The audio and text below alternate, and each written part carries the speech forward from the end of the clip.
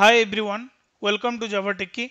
I believe unit test coverage is one of the hard requirements for many developers before we can actually push the code to production. A few days ago, I got to know about one plugin that is called SquareTest, which can help us to boost our speed of writing the unit test. Okay, so let's quickly demonstrate this particular plugin in action. So let's get started.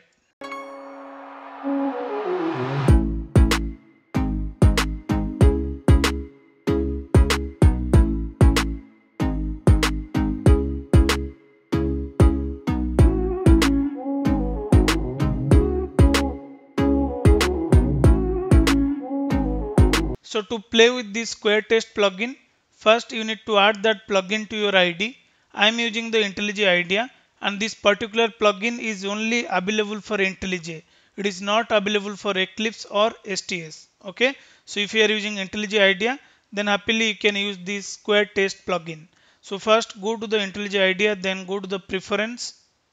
Inside preference, you will find the option called plugins. So just click on this and then go to the marketplace, search with SquareTest.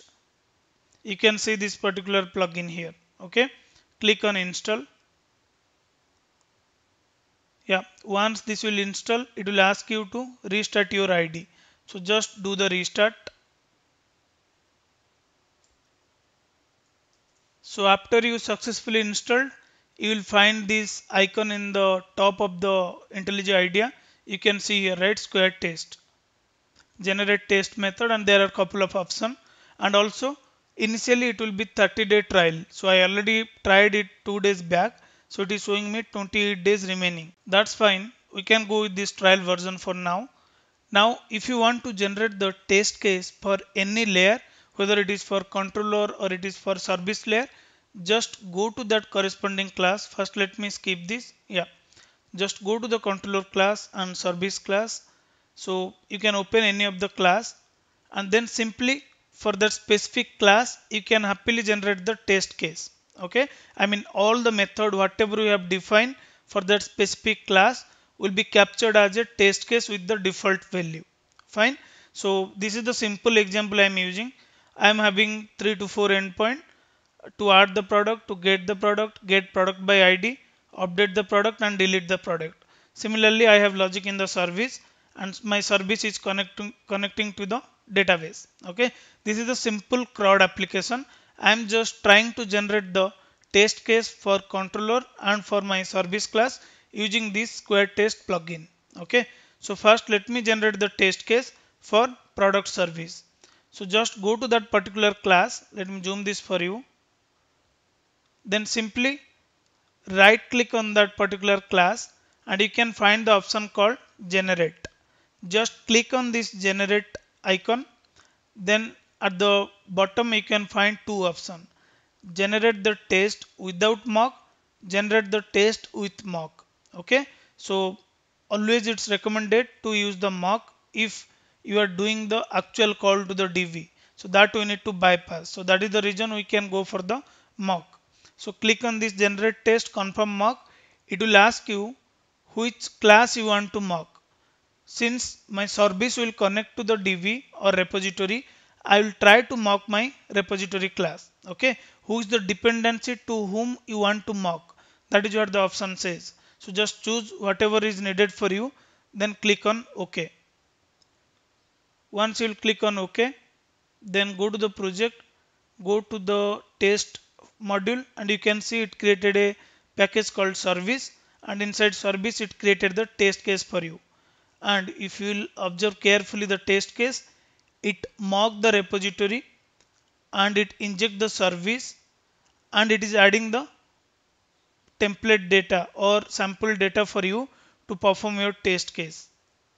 However, you still go to check the parameter and testing logic to make sure they indent make sense. Okay, so if you see the save product method, it generate the test scenario for me, but I might have some complex logic in my save product method. So in that case, the parameter of the method to save the product and this particular sample data you need to change. See here, you can change the product ID to 1 and name to the actual name and price to the actual value. you must need to provide that. It will give you the skeleton as per your method structure in your service. Now whatever the additional validation you want to add at part of your test case, that you need to change. Okay, so everything it give inbuilt to the test case, only the things need to customize as per your need. Fine. So if you observe, it generate the test case for say product, get all the products from the DV, test get products, product repository returns no item. See here, it also write the test case for your negative scenario. Get all the products when there is nothing in your DV.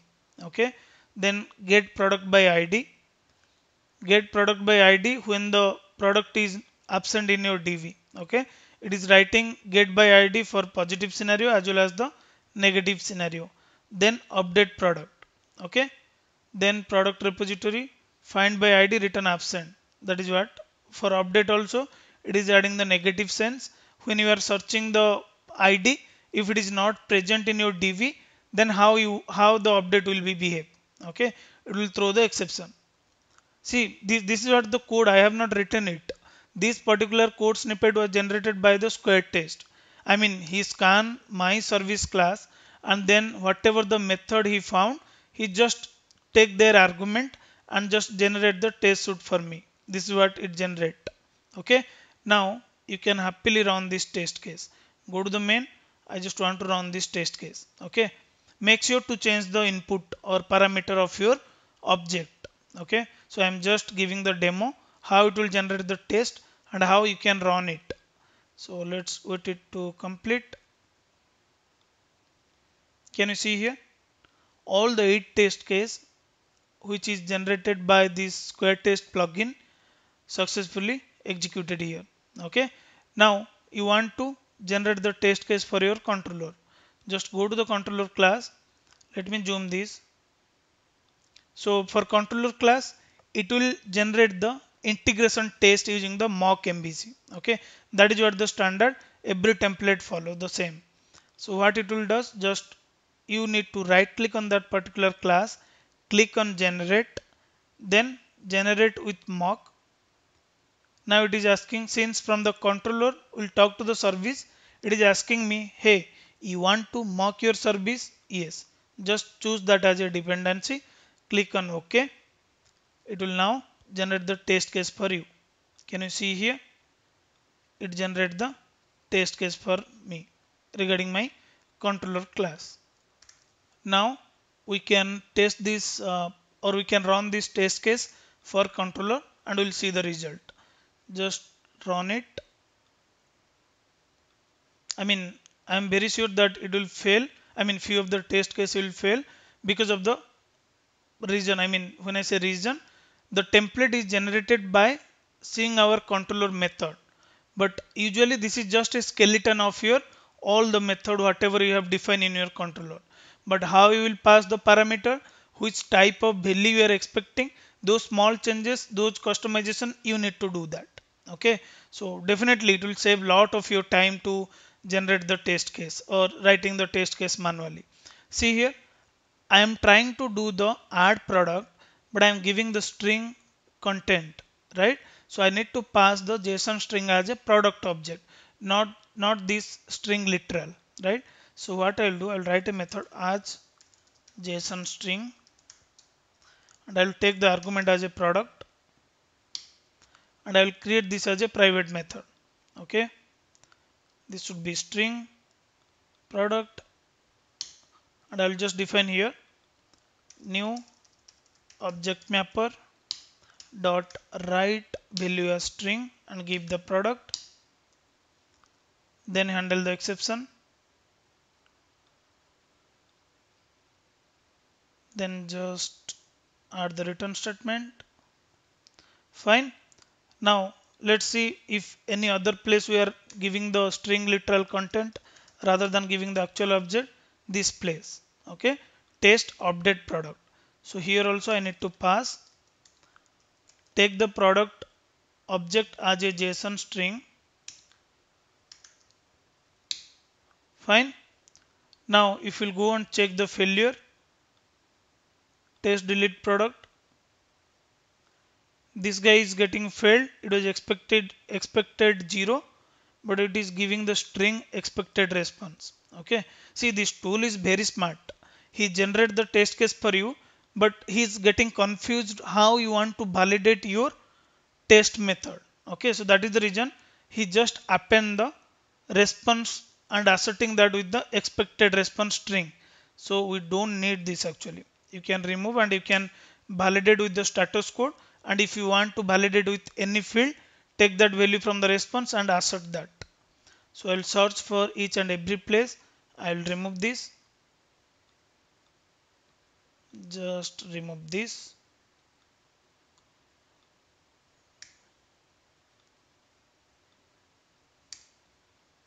Fine, all good. Let me filter. No. Now each and every test case method, we are just asserting with the HTTP status code. If there is a failure, we will not get this OK, right? Anyway, this will be the integration test. So request will goes to your controller method, and we are just mocking the service. Correct? We are just mocking the service here. So that is the reason the request will not go to your service, but it will execute your controller method. And this is again, this is just a skeleton of your controller test scenario. You must need to change the parameter. Rather than giving 0 name, you can give the id and some valid name of your product. That is what something you have to do. Okay, so now all good. Let me run this.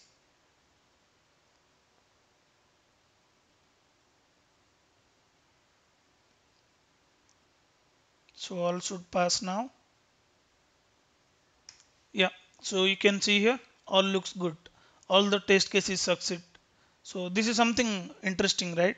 And I found this is extremely useful when we are done with completing our business logic with many public methods that need to be tested. Instead of manually writing all the test case by our own, this plugin can help us reduce the case generation time for us, isn't it? And it will give more time for a developer to focus on the business and testing logic. So that is what something quite interesting with this particular plugin. Okay, so just give a try with this plugin on your system, and do let me know in a comment section if you found any difficulty, or you want me to suggest to do a video on some different plugin. Okay, that's all about this particular video, guys. Thanks for watching this video. Meet you soon with a new concept.